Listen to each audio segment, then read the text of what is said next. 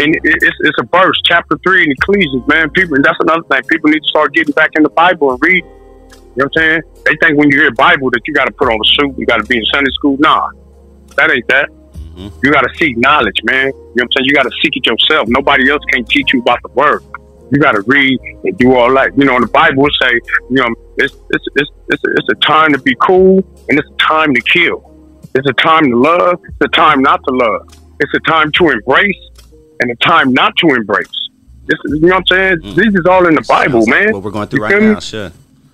Come on, man. We going through trying times right now.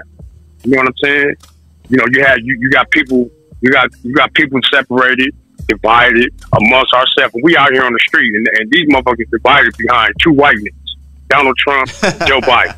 That's the shit that kills me, dog. Make it make sense, bro. That's the shit that kills me. How is we getting into it with each other behind two white dudes? Exactly, dog. And they up there on Capitol Hill getting into it.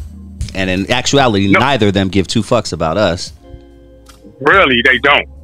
Really, they don't. They care about their money. That's it. Money, but as long as they keep pumping that, propaganda out there, and see, this is another thing I know, because I'm really like somebody out here. I ain't just like no regular nigga that started a YouTube channel. I've been on Facebook. Like, I'm a nigga that niggas really know out here in these streets. I did my time. You know, I got shot. I did all my type of shit. I ain't perfect and all that, but at the same time, it's like, when I'm doing this type of stuff that I'm doing, I already know the people gonna be on their way, because they don't want to hear this type of shit. They don't want no nigga doing this type of shit, because I'm not just like regular nigga. I'm a nigga that's really connected to niggas in LA. Yeah. You know what I'm saying? Niggas know me. You know what I'm saying? And all they can say is like, damn, that nigga Bone always been like that.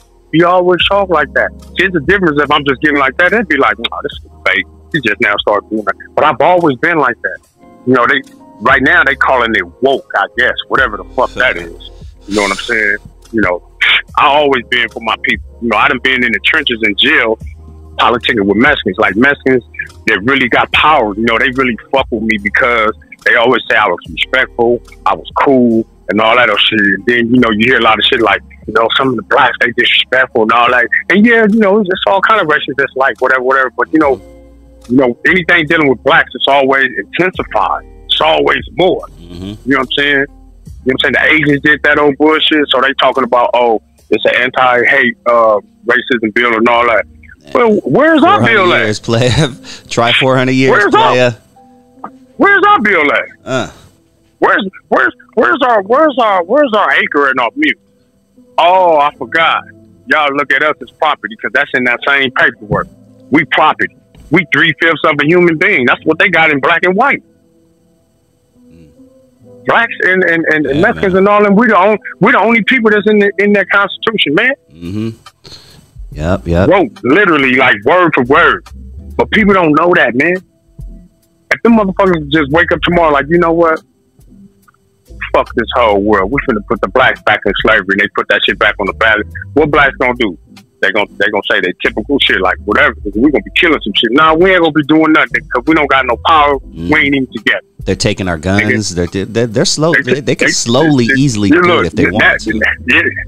That part right there. Now they taking the gun. Now y'all taking guns, man. But from legal people like me, because of that little bullshit that went on. That's crazy. But y'all got Sandy Cook. Y'all got Sandy Cook. That school that killed the gang of kids. You got the dude up in Las Vegas that killed all the people at the country thing, and you got all these different things going on. But now Joe Biden want to, you know what I'm saying? Joe Biden, I'm telling you. And that's why I'm mad at the blacks, because our stupid ass voted his dumb ass in there. New slaves, man.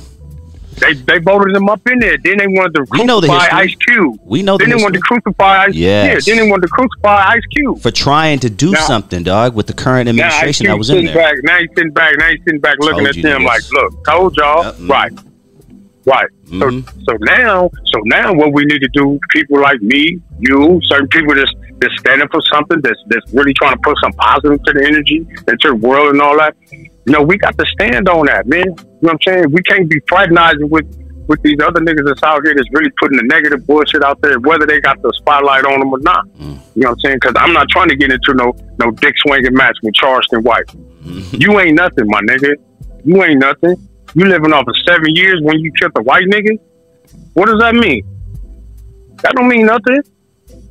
This gang of niggas that kill niggas and all that old shit. Nigga, you ain't been, nigga, you a grown ass man. Nigga, you talking about when you was a teenager? That's your whole life story? Come on, man. And then you get on here, and then you get on social media, and you disrespect Crips, Bloods, and all this whole shit. Like, come on, man. You looking like a flunky, man. You on here, you on social media, bad mouthing black people, and you got the mic in your face. And you used to be a nigga that was from a gang, but since you had to change your heart or whatever, now you speaking bad on everybody that's still from a gang or whatever. I don't like shit like that, man. That's that hypocrite shit, man. That ain't cool, man. But you know, you got these dudes on here with their podcast, and you know, I ain't mad at nobody, and I ain't throwing rocks and shots at nobody, man. But I just feel like, you know, they really there to try to inform people on some bullshit as opposed to teach and make motherfuckers aware and give motherfuckers knowledge, give motherfuckers game, you know what I'm saying? Give motherfuckers love, give motherfuckers respect, you know what I'm saying? Teach motherfuckers, you know what I'm saying?